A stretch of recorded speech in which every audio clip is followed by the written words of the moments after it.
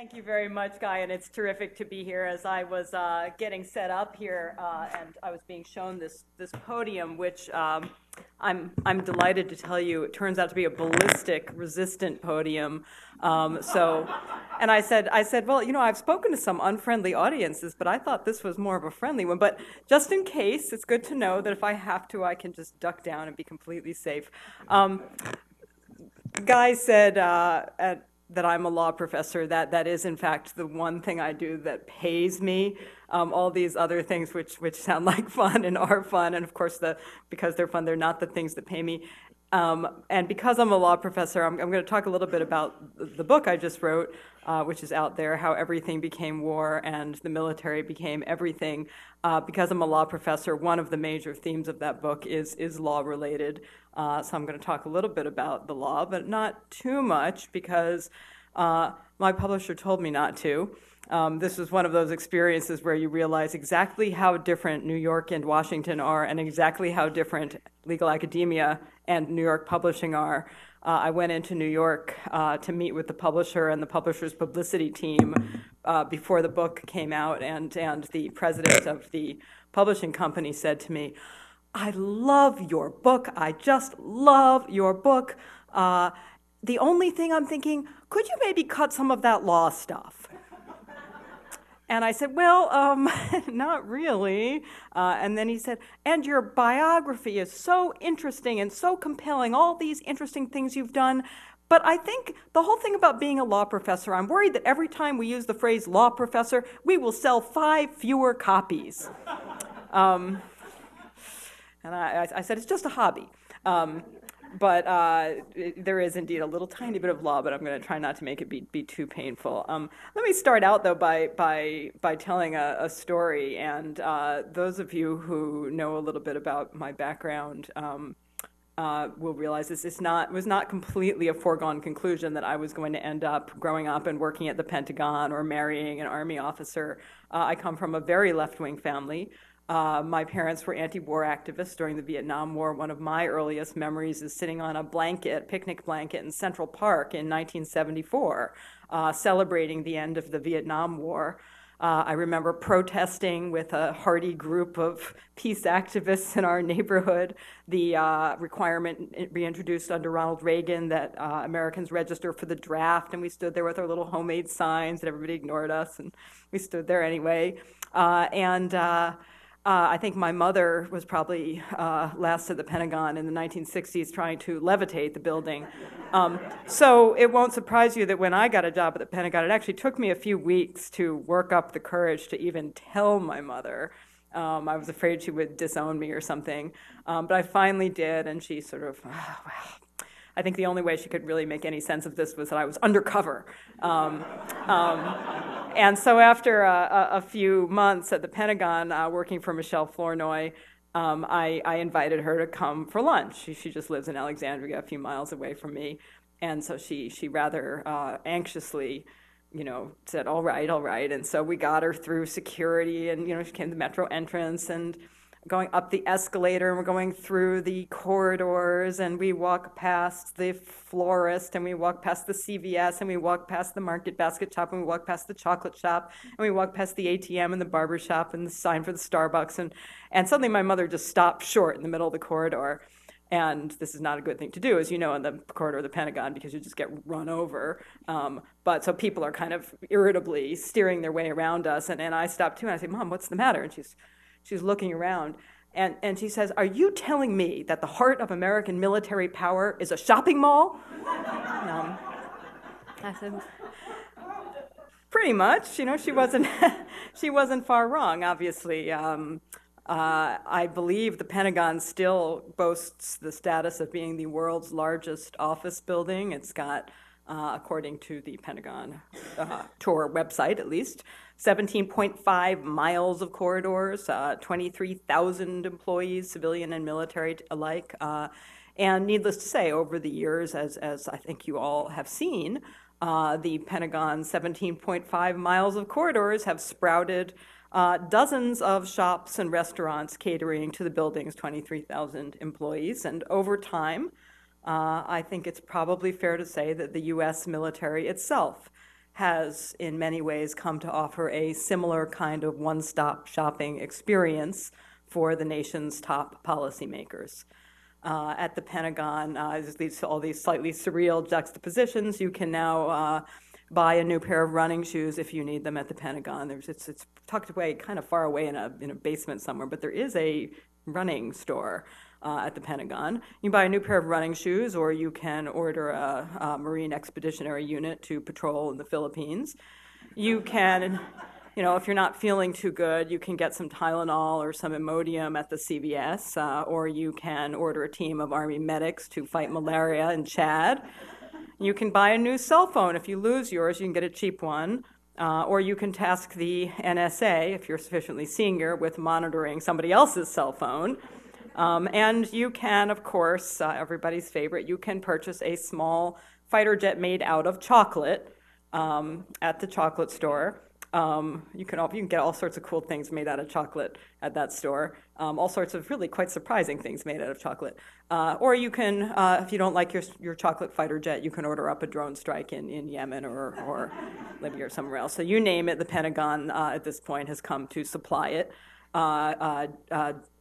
General Dave Barno once said to me, and I love to quote him, I think I'm like his agent on this. He said, the military is becoming a super Walmart with everything under one roof. And we've now seen several successive presidential administrations that have been eager consumers. How should we feel about this?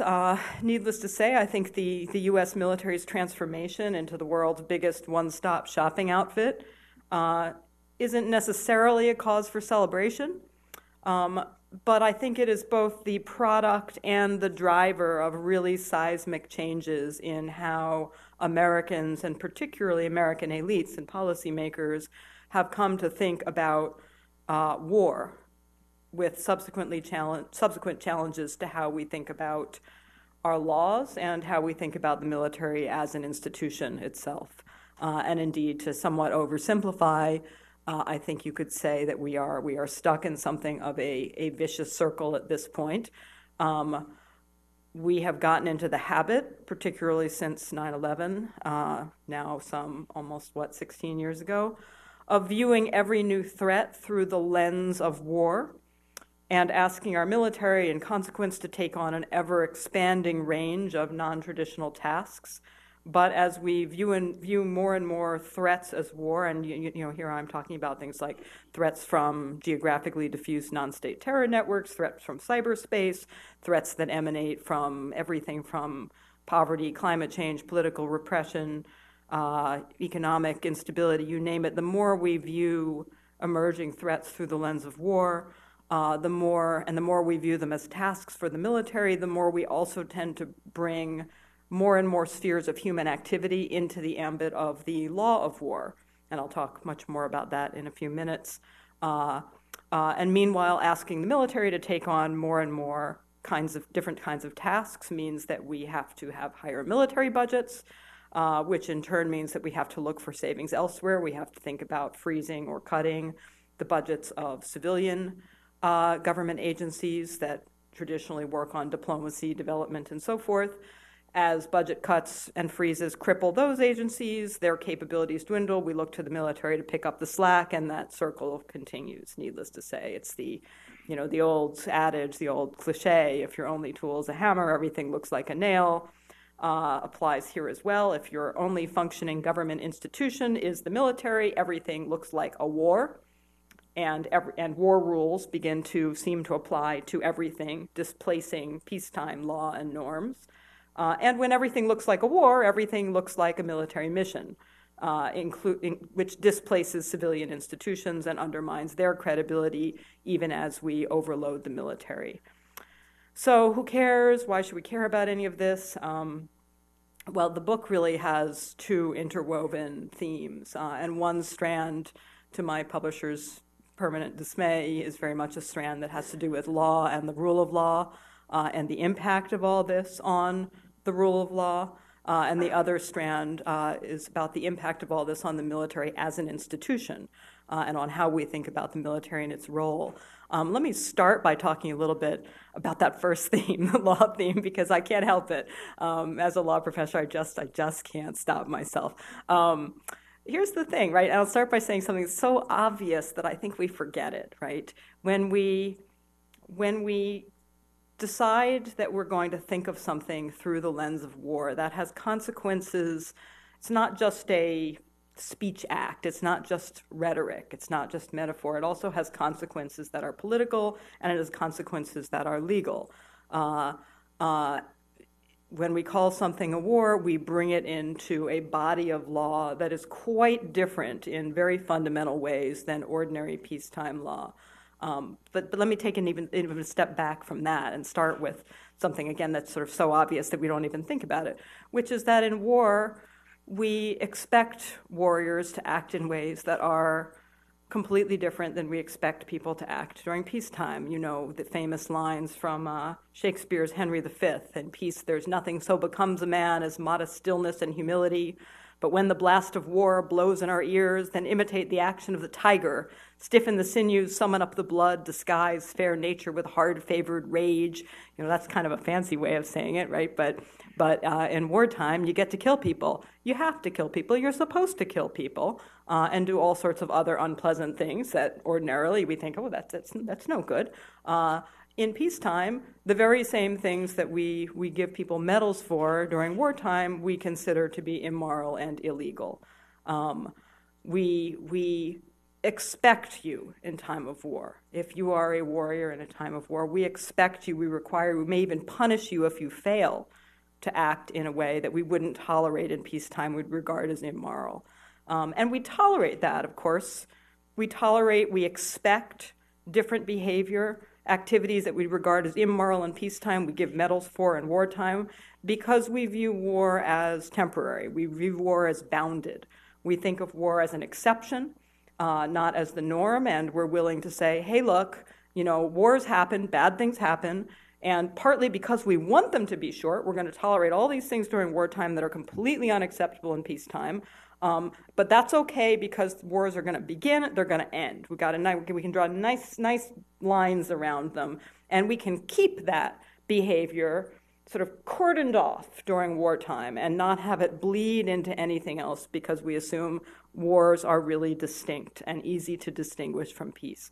The problem, of course, is that when you get into the era in which we are all living, and the boundaries around war get blurrier and blurrier, when it becomes harder and harder to say with any clarity what counts as a war, what we should think of as a war, institutionally, politically, and legally speaking, it consequently gets harder and harder to decide at the most basic level what kinds of actions should be praised and what should be condemned.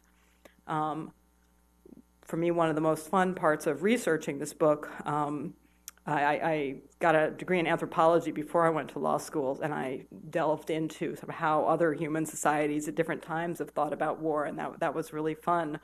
But I can tell you that essentially every single human society that I am aware of throughout history has, for that very reason, tried to draw really sharp lines between war and not war. Warriors, not warriors, and between the role of the warrior and the role of the civilian. Until less than a century ago, as you know, most Western societies insisted that wars should be formally declared, should take place on clearly delineated battlefields, be fought by uniformed soldiers operating within specialized hierarchical military organizations. In different earlier times, human societies developed other kinds of rituals to delineate the boundaries of war, from elaborate war painting and war drums and other kinds of rituals, war sorcery, to war paint complex initiation rites for warriors before they went into battle and when they returned from battle, all designed to be able to sort of draw a really sharp line. War, not war. Exception, norm. And I'll give you a few of my favorite examples from the anthropological literature. One, the Old Norse berserkers, who gave us our modern word berserk, were warriors who, before they went into battle, they would don the pelts of wild animals, of wolves and bears. And they believed that when they put on the skins of these predatory wild animals, that they would literally become these animals and take on their attributes, that they would have a courage and a brutality in battle that humans ordinarily did not and indeed should not have. And their behavior in combat was indeed so violent and brutal that the word berserk persists today. Among the Navajo Indians of the American Southwest, they literally had a different dialect for wartime and peace. When Navajo warriors went out on a raid, they would assume a different dialect with different verb forms, different vocabulary. They would go off to the raid. They would come back from the raid, presumably victorious. I don't think you tended to come back if you weren't victorious in those days. They would come back. They would draw a line in the desert sand. They would stand on the side of the enemy, facing the enemy's territory, and then they would step back over the line on the side of their home territory, at which point they would resume speaking the ordinary language of peace. Many Native American groups actually changed the locus of government authority depending on whether it was wartime or peacetime. They'd literally have a war chief and a peace chief.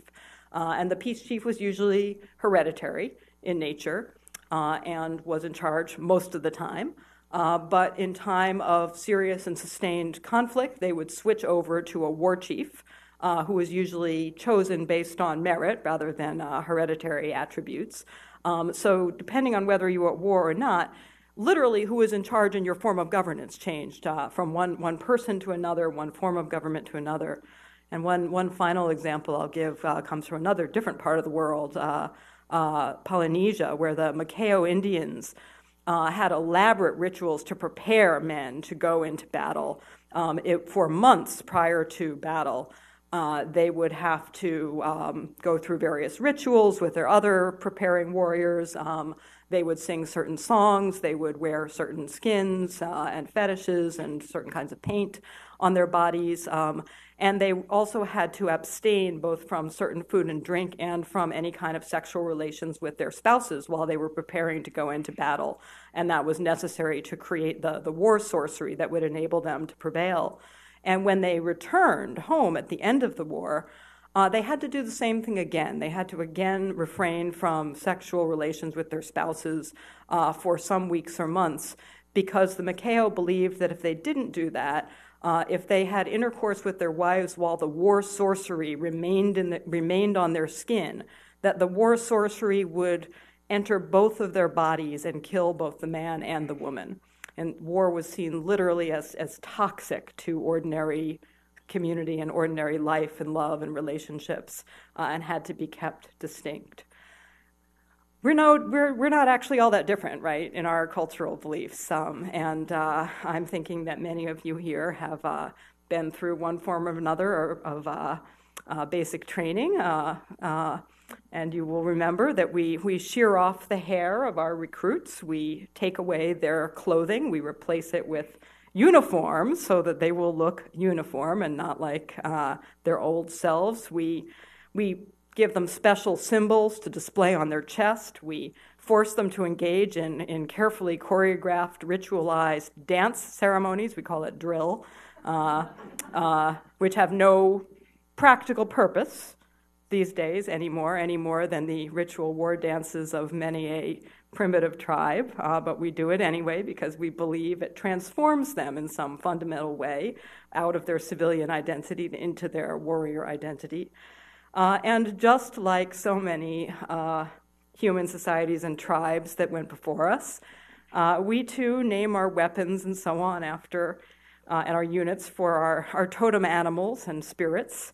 The predator, the hornet, the black hawk, the reaper, just like the berserkers, presumably imagining that this will give us some sort of special power when it comes to actual combat. And I think despite the changes ushered in by the 9/11 attacks, most Americans certainly still prefer to view war as a sphere that is separate and distinct from ordinary life and from peacetime, a sphere that should not interfere or intrude into our everyday world of shopping malls, offices, schools, soccer games. And we relegate war to the military, a distinct social institution that we both lionize and ignore. We like to think of war still as an easily recognizable exception to the normal state of affairs, and we think of the military as an institution that can be easily, if somewhat tautologically, defined by its specialized war-related functions. War is what the military does. The military is the institution that does war, and that's pretty much the end of our analysis quite a lot of the time. The problem, as you all know, is that in this world rife with transnational terror networks, with cyber threats, with disruptive non-state actors, that's not true anymore. We just can't keep those things in their little boxes.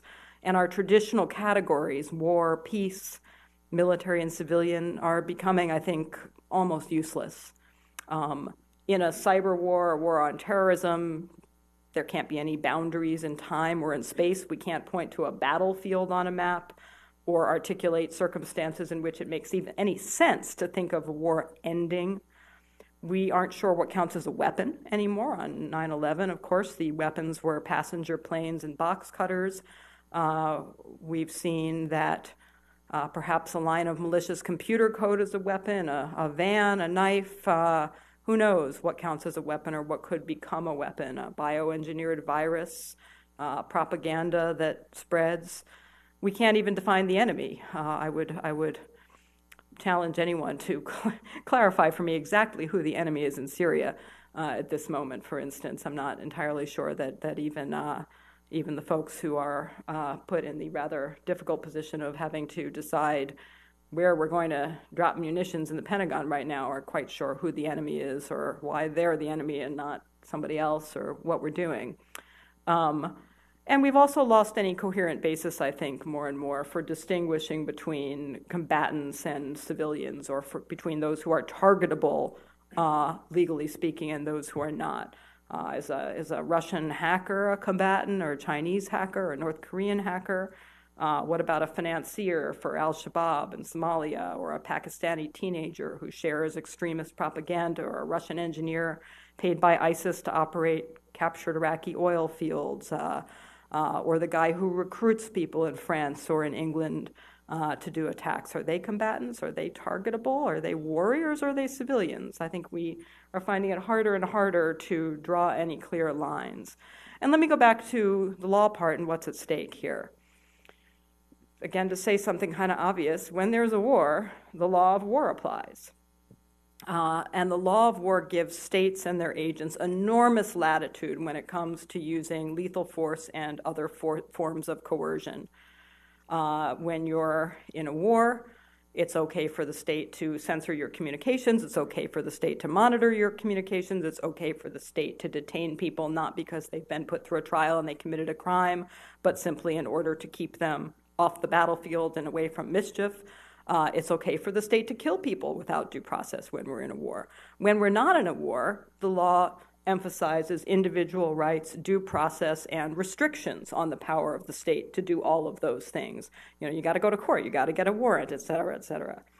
So peacetime law and wartime law are in some ways really opposites.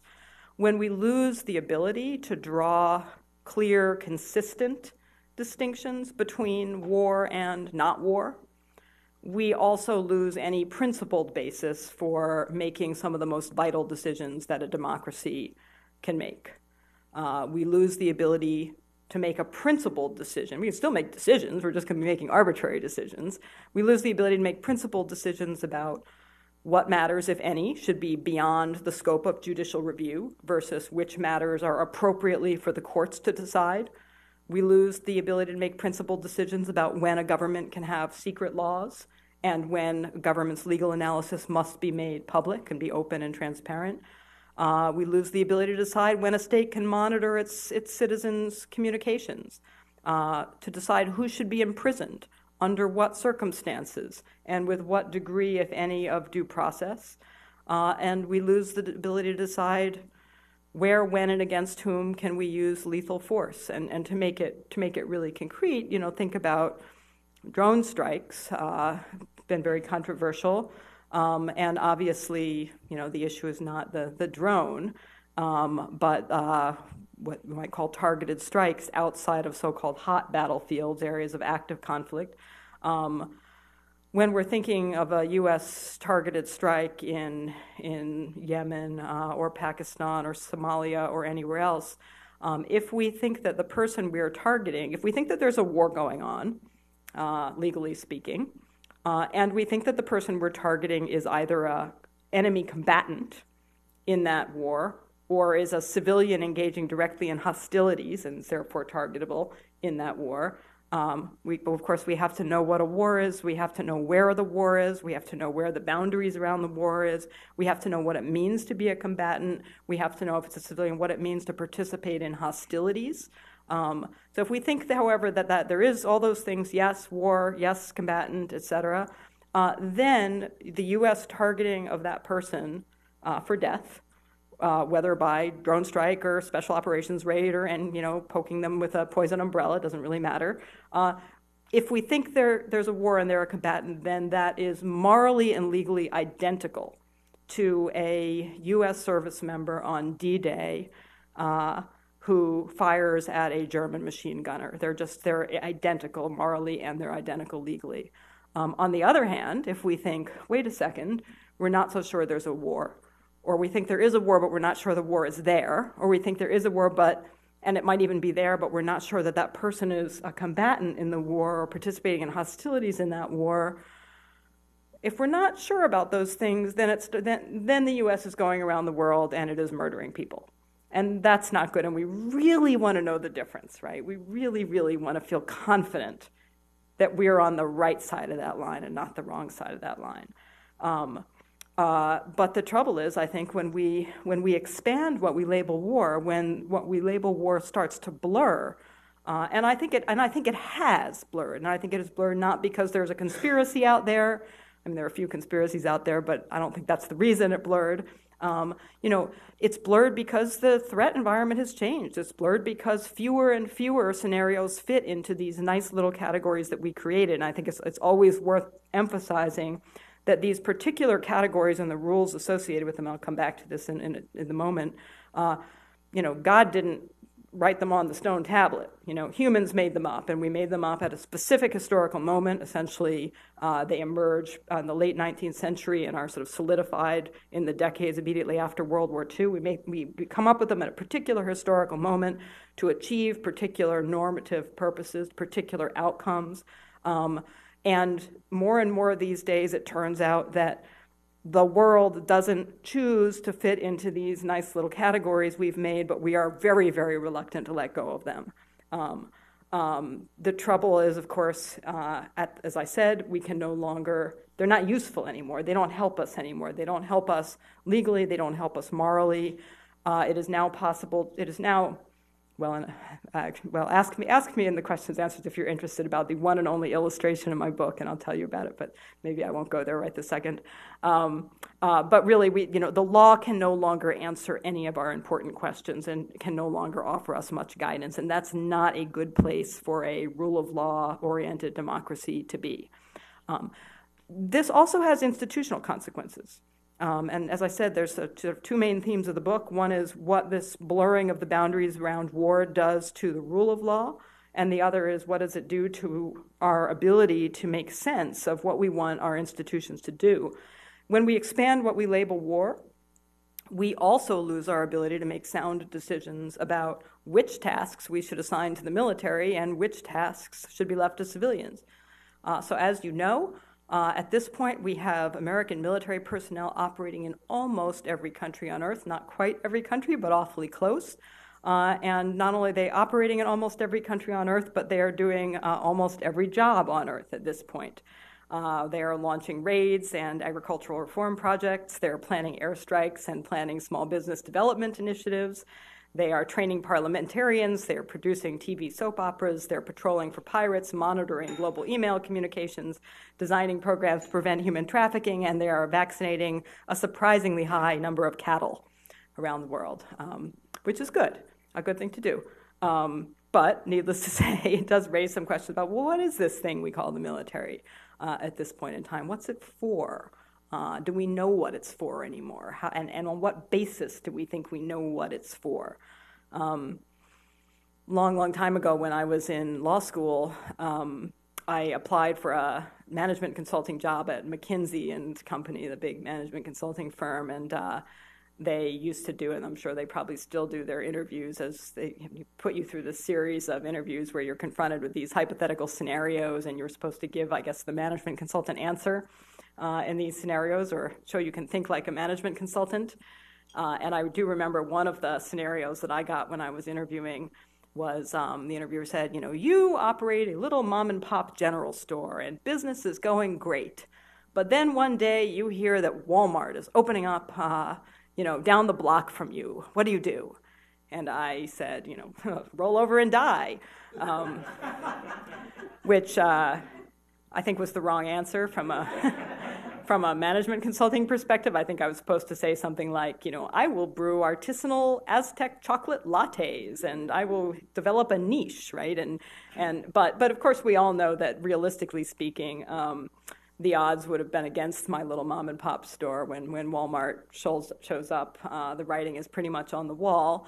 I think it's fair to say that like Walmart, today's military can marshal vast resources and exploit economies of scale in ways that are impossible for small mom and pop operations. And like Walmart, the tempting one-stop shopping that is offered by the U.S. military increasingly is having a devastating effect on smaller, more traditional enterprises, in this case, the State Department, USAID, and other civilian parts of our foreign policy apparatus, which are steadily shrinking into irrelevance in our ever more militarized world, a trend that appears only to be accelerating in the current administration quite dramatically, indeed more dramatically than I think anyone would have imagined if given the president's budget proposal. The Pentagon, needless to say, isn't necessarily as good at promoting agricultural or economic reform as the State Department or USAID. Sometimes it's actually significantly worse because it's not what people train for by and large.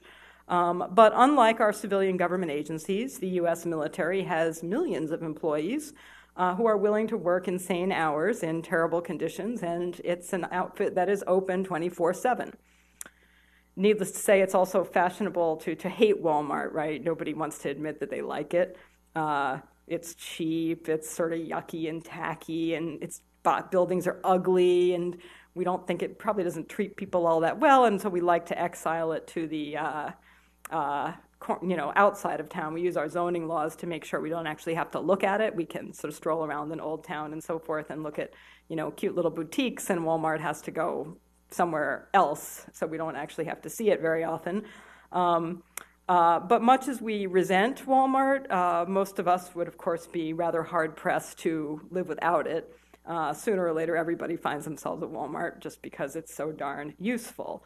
And I think as the U.S. military struggles to define its role and mission, it is evoking similarly contradictory attitudes in the civilian population. And no surprise, right, for the military to be struggling with its role and mission when the next threat could come from anywhere in the world and be anything.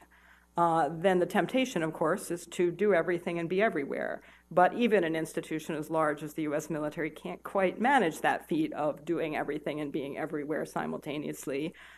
So I think I do not envy the senior military leaders of today who face a challenge, a sort of identity challenge that is much deeper in some ways than I think has been faced for many generations. But nonetheless, I think the tendency is to sort of keep on adding stuff here and there. Well, okay, then we'll go vaccinate cattle, and okay, we'll go fight Ebola, and okay, you need us to monitor people's cell phones, we can do that too. Whatever it is, you need us to have special forces, we'll have special forces. You need us to have troops in Afghanistan, we'll have troops in Afghanistan. You need us to fight human trafficking and pirates, we'll do that too, whatever it is. But I do think it evokes kind of contradictory emotions in the civilian populations and from top civilian policymakers. I think civilian government officials tend to prefer, needless to say, a military that will provide more but cost less, that will stay deferentially out of strategy discussions, but will be eternally available to ride to the rescue, that will prosecute our ever-expanding and blurring wars without forcing any of us to face the difficult moral or legal questions that are created by the eroding boundaries between war and peace. We want a military that will solve every global problem, but the rest of the time stay safely quarantined on isolated military bases, separated from the rest of us by anachronistic rituals and acres of cultural misunderstanding and barbed wire and guard posts. And indeed, I think it's fair to say that even as the boundaries around war have blurred and the military's activities have expanded, the U.S. military as a human institution has grown more and more sharply delineated from the broader society that it is charged with protecting, leaving fewer and fewer civilians with the knowledge or the confidence to raise questions about how we define war, how we should define war, what it should mean when we define war one way or another, or about how the military as an institution operates. As I said earlier, it's not too late to change this, because no divine power handed down these categories that we are operating with. You know, the idea that certain tasks and those tasks only should be done by people wearing uniforms and certain tasks should be done only by people who don't wear uniforms has always struck me as a rather odd one and a relic of a particular moment in American history and a particular legacy. But there's nothing magic, needless to say, about the wearing of a uniform or not. We imbue this with a sort of ritualized magic. And I think our president is a deep believer in the magic that comes with uniforms and stars. And many of the American public are as well. I mean, the military, as you know, has been one of the few U.S. institutions that has escaped the sort of tide of cynicism that has engulfed the American public in many ways. You know, every year they do those polls looking at confidence in public institutions, and the military is usually, you know, more than 3/4 of the American public has great confidence in the military, and then you start saying things, well, how about the judiciary? And it's like, you know, 55%. How about the president? Oh, 40%. You know, how about Congress? You know, -6%. You know, but we still regard the military as kind of magic, can fix all of our problems for us. But at the same time, we're very, very nervous about what it does, and we get very anxious when we think, well, wait, should the military can't do that? But needless to say, I think that's actually a discussion we should be having, and it's totally tied up with the, you know, what do we think war is? What do we think war is? What do we think the military should do? The military can do whatever we want it to do. It's a pretty amazing institution, right? And it's an institution with a unique ability to marshal human talent. And we can have it do what we want it to do as long as we're willing to accept the consequences, the financial consequences, the cultural consequences, the consequences for how we recruit, how we train, how we equip, et cetera, et cetera. And similarly, there's nothing magic, this category, this counts as a war, that doesn't count as a war, here's what happens in wartime, the opposite happens in peacetime. Those things can all be changed, right? This sort of amazing period of lawmaking after World War II, which led to the expansion of the Geneva Conventions, the codification of human rights law, the emergence of numerous international institutions from the United Nations itself to various other sort of ancillary institutions, was an amazing moment of sort of human creativity in rule and institution making. But inevitably, like all such human efforts, it was backwards looking. You know, that spurt of lawmaking and institution building was designed to prevent the last war, as everything always is, and to prevent something like that from happening again. And it was designed based on the actors and institutions and problems that existed then. And we've been weirdly, in some ways, this is a whole other subject, again, happy to talk about it later. In some ways, we've been weirdly loyal to this set of laws and institutions and weirdly reluctant to rethink any of them, even though I do believe we have come to a moment at which, as I said, we're still looking to the law to give us answers to questions that the law cannot guide us on. Okay, I can't help it. I'm going to talk about my one illustration. There is there's only one illustration in the book, and it's a drawing that some of you have probably seen. It's the duck rabbit, duck rabbit drawn by the philosopher Ludwig Wittgenstein. And it's a little drawing, and depending on how you look at it, you think, oh, it's a duck, and then you look at it again, you think, oh, no, wait, that's not a duck bill, those are rabbit ears, it's a rabbit. For those of you who haven't seen it, you all have seen, I'm sure, the optical illusion where is it a vase or is it two profiles looking at each other, right? And Wittgenstein used this little illustration to make a point about language and categories and the ways in which our categories, the language and categories we use, are just approximations that we create for functional reasons, but they don't necessarily capture truths about reality, right? And you can look at the duck rabbit forever, and no matter how long you look at it and how hard you study it, it will not reveal itself at some point to be definitively a duck or definitively a rabbit. You know, that there exist things in the world that hop around and things that quack, but this particular drawing is what it is, and language is never going to capture more about it. And I actually think that we're at the point when it comes to thinking about war and the legal categorization of war or combatants or civilians or hostilities or weapons that is very, very similar. You know, that if you look at, pick any, not any, I mean, there are, you know, to say that there is a lot of gray doesn't mean there isn't some black and some white. There is some black and some white out there, of course. But if you took, hypothetically, because they're all classified, but hypothetically, if you took the targets of the various U.S. Drone strikes over the last 6 or 7 or 8 years, and you looked at any one of them, and trust me, when I tell you that you could take 10 lawyers and you could lock them in a room, and you could say to them, come up with definitive agreement on whether this person was a targetable combatant in an armed conflict or not.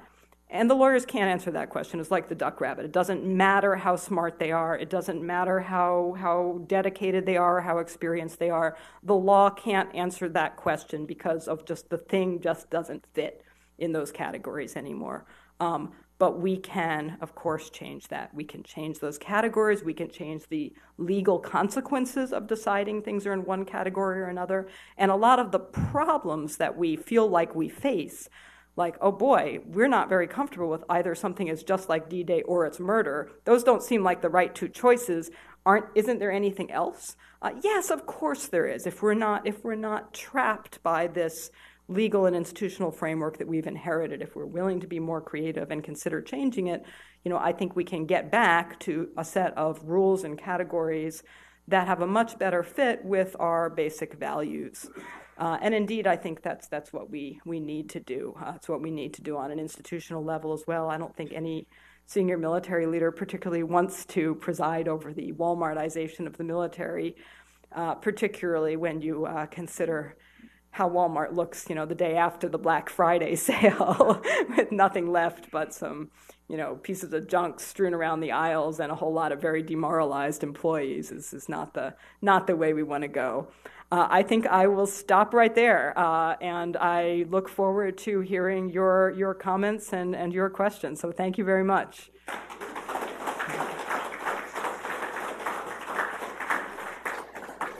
Ma'am?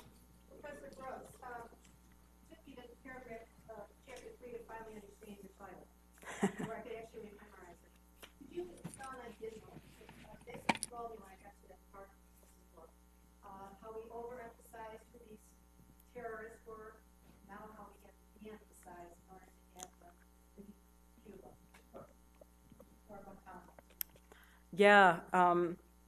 No, and I talk a little bit in a chapter of the book early on about Guantanamo, and part of the reason I included that chapter was that it's a way to talk about those early discussions that occur in the first few years after the September 11 attacks about, you know, what is this thing that just happened?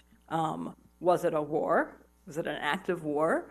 Was it a crime, a really big crime? And the ways in which you know, everything was at stake in that distinction. And the problem, you know, starting right there from the beginning, of course, is that it didn't really fit. It didn't fit our categories. It sort of looked like a war. More people died on September 11th than in the Pearl Harbor attacks. That makes it kind of look like a war. And it was a foreign organization that used words like war.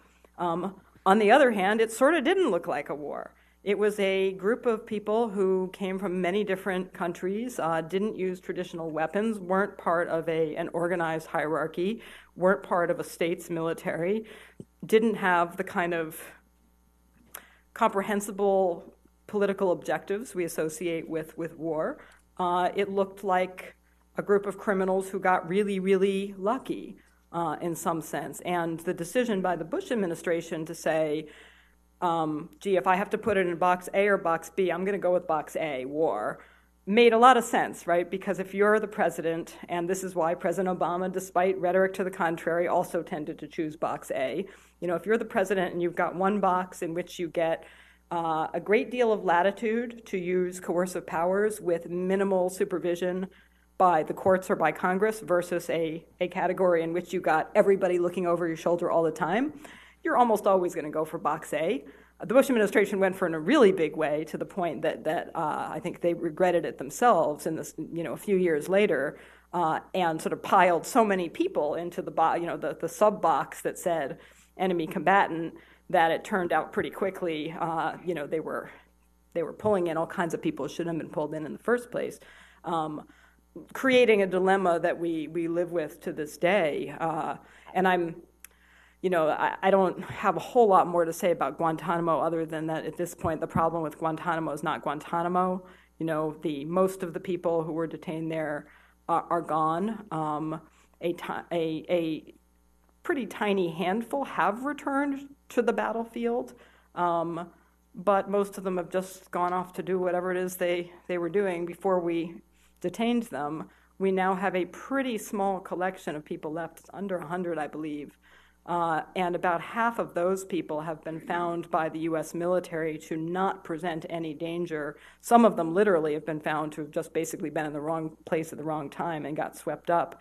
But nobody wants to take them back. We don't know where to put them.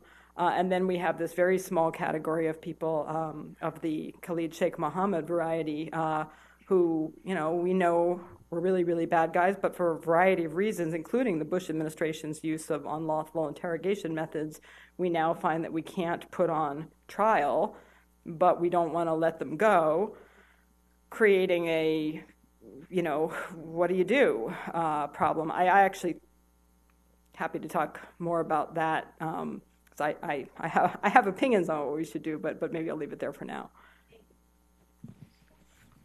Sir?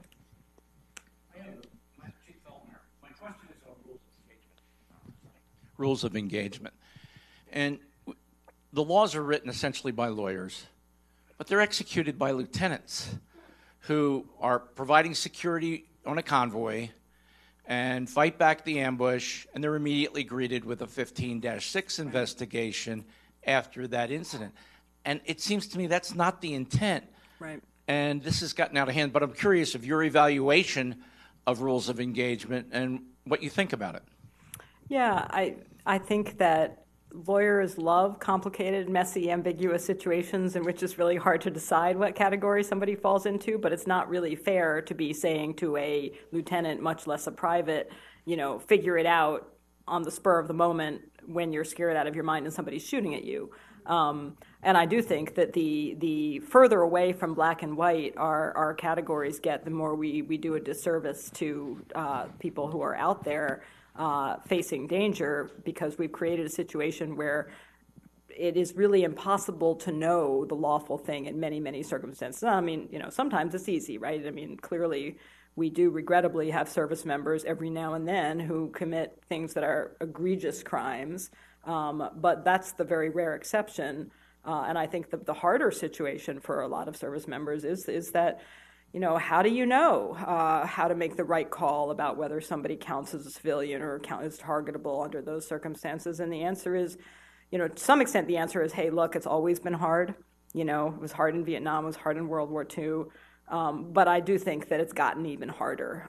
And I don't think that I don't think the solution is really a rules of engagement solution. I think it's bigger than that. It's a rethinking of the entire framework of the law of armed conflict, not just a rule, because the rules of engagement reflect the law of armed conflict. And as long as the law of armed conflict doesn't provide clear answers, the rules of engagement are going to be difficult for people to work with in practice.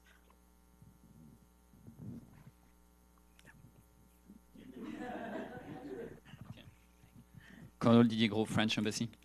Thank you very much for your speech. I haven't read your book, so sorry about my question, but I was wondering if you, in your book, if you have developed this, what strikes me as a key connection between globalization, U.S. leadership, and the state of the U.S. military today. Mm-hmm. To me, I would argue that if you are where you are, one of the reasons is certainly that being the global leader and seeking dominance, primacy, leadership on everything, anytime, makes it very difficult for the military, like a few other organizations, but for the military not to do everything, anytime, anywhere. So what do you think about that? And I would even argue that that goes back to the end of World War II. Mm-hmm. And since we are the 6th of June, I was thinking, listening to you about Eisenhower, who talked about the risk of this rising military-industrial complex. So do you see connections there? Would you agree with that? Yeah, I would. I think you're absolutely right that the dilemmas the U.S. faces arise in substantial part out of a decision to view ourselves as responsible, both responsible for everything that happens around the globe and potentially at risk from everything happens around the globe. That being said, we are at risk from everything that happens around the globe at this point. Sort of whether those earlier decisions were right or not, now we're stuck with it. We are a target, as frankly, as we've seen in recent years. I think all Western states are now targets around the globe, and I think the thing that is hardest to wrestle with, and this is something that I think the U.S. is particularly uncomfortable with. I do think that there is a profound link between a lot of these rule of law issues and global governance issues. That part of the reason that we're at risk around the globe is because we act around the globe and we project force around the globe. Part of the reason that we're at risk is that our credibility has been diminished by things like the Iraq invasion and by things like drone strikes, I think, have diminished our credibility because they inevitably, given this blurriness, look arbitrary. Even if we think, well, we're doing our best and we're all very good people and we're all very honest, they still look arbitrary because at the end of the day, what we are saying to the rest of the world is, yes, we have to go around and kill people in multiple countries based on evidence that we can't share with you for reasons and based on legal analysis that we also won't share with you. But you just have to trust us that we did it for the right reasons. And that's not a great place to be if you're a democracy that is dedicated to the rule of law. Even if it's all true, it's not a good place to be. It's not a good place to be because it inspires other countries to say the same thing even while they're not doing the right thing. And it's not a good place to be because, this is why our forebears rebelled against King George. When you read nobody ever reads the Declaration of Independence beyond the first couple paragraphs, right? But when you actually get to that Bill of Particulars against King George, it's about government secrecy. It's about the government use of force without accountability. It's about rules that it's about having, we rebelled because we said we want a government of laws, not of men. We don't want to be dependent on the goodwill of any leader. We want the laws to apply equally.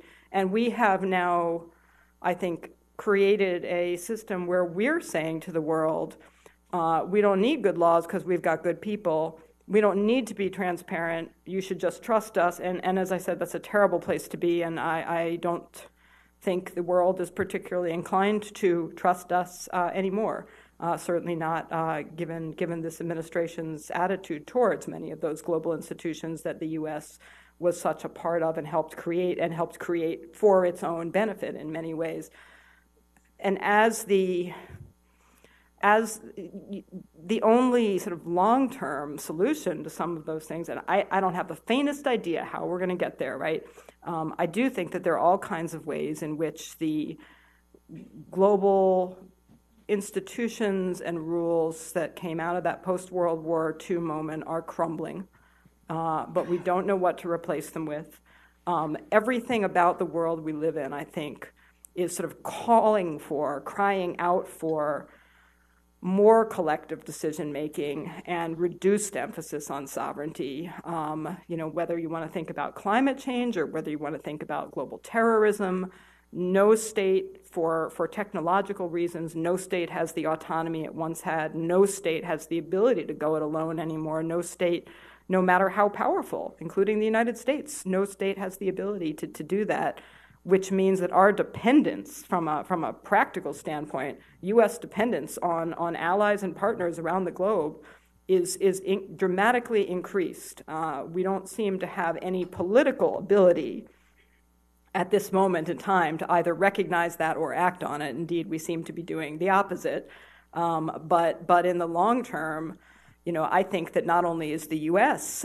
in enormous peril if it cannot find ways to develop and be part of an international order that is not so premised on U.S. dominance. I think, but I also think that the rest of the world is at substantial risk if collectively we can't do that, because problems like the conflicts that will stem from climate change in the decades to come, they won't be confined to any one country. Let's get two more. Get a hook out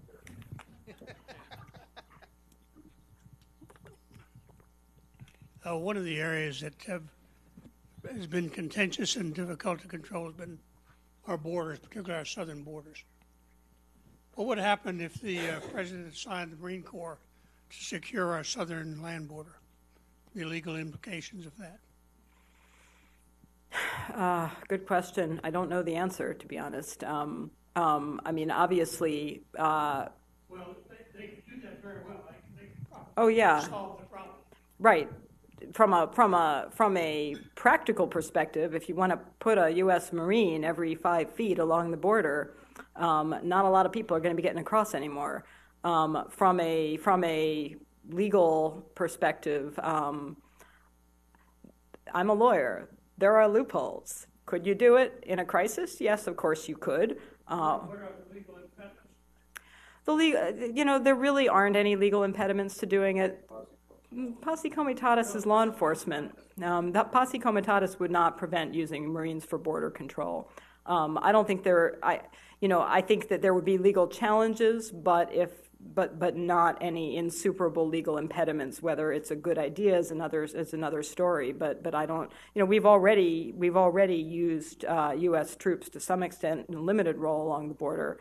I don't think there's any hard legal barrier to doing it. Although, as I said, I think there are some other reasons why we might decide it's not. Why I hope we will decide.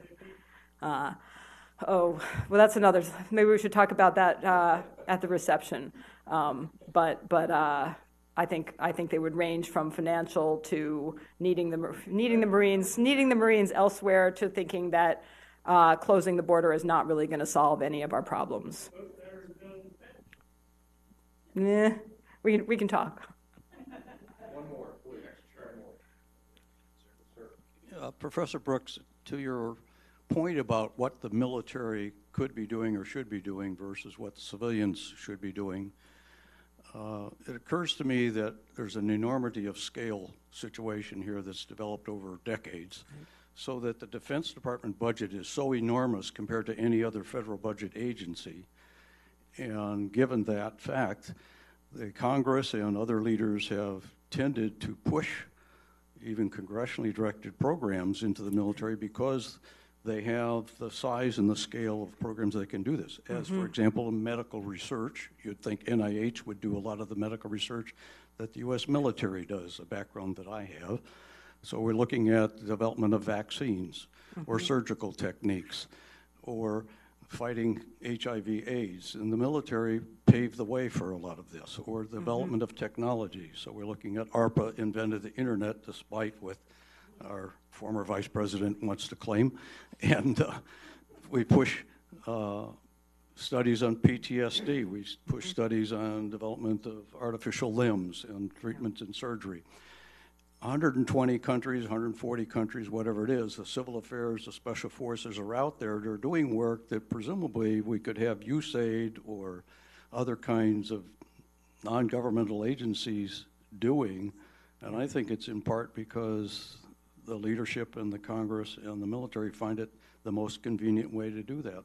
The National Guard has a lot of resources in 50 states, and so they fight the floods. And we send the military to tsunamis. Do you have some thoughts on how do we get the balance back into what it could be if we're not going to differentiate between combatants and civil servants who should be doing this? I don't think we're likely to get the balance back, frankly, and I part company with many of my friends in this town on this issue. I think it's sort of fashionable to say we need to rebalance. Certainly it was during the Obama administration. I don't think President Trump is as interested in that, but I think that the senior leaders at the Pentagon continue to say we need to restore the balance. And I guess I would say two things about that. One is that I don't know what it means to talk about the proper balance. There are some habits we have and some traditions about you do this, we do that. But as I said, didn't come from a divine power. I used to have arguments when I was at the Pentagon with my colleagues at the State Department about things like information operations issues and who should do what, and why is the military doing this? It should be our. And I always felt a little impatient with that. I always thought, wait a minute, who cares? The point is that if the United States needs this to get done, we need to figure out who can do it well, who can do it best, and then we want to try to make sure that they do it well and they do it in a responsible, transparent, accountable fashion. And that's really all I care about. I don't really care whether they're wearing uniforms or not when they do it. So number one, I have no particular. I think we get way too hung up on the idea of, well, but that's a civilian job, or well, that's a military job. And partly that stems from the legal framework, right? I mean, sometimes, legally speaking, with our current framework, it matters a lot. If you're a civilian CIA contractor who's involved in a drone strike, well, guess what? You're now targetable. Maybe you don't want to be targetable, in which case we should think about whether that's a smart thing to do. But a lot of the time, it doesn't have any particular legal implications, and I don't really care. But the other reason I think there's, I'm not that interested in the conversations about restoring the balance, in addition to thinking that I don't know what that means, the sort of abstract right balance, is that I also think that even if we think, well, the way we did it in let's just say 1990, we're going to call that the right moment or something, or 1995 or 1985, or pick your year. That was the right balance, and that's what we want to get back to. I think there is absolutely zero likelihood in our political lifetimes that Congress is going to suddenly get up in the morning and go, oh gosh, we got to give more money and authorities back to the civilian side. Let's get that done. It's not going to happen, however much we might wish it would.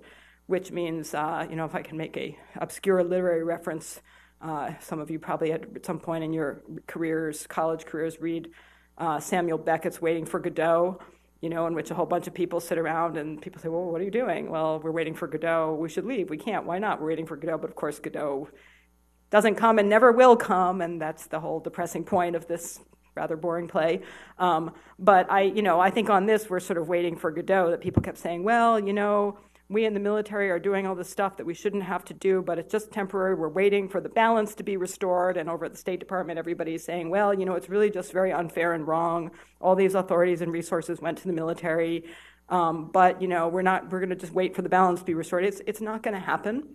And once you accept that it's not going to happen, period, then I think you think about it in a very different way. Then I think you have to shift to thinking about it not as, well, let's restore the balance, but rather as, what does the nation need? Who can do it best? And how do we make sure that they do it in a way that is consistent with our values, which is to say accountable?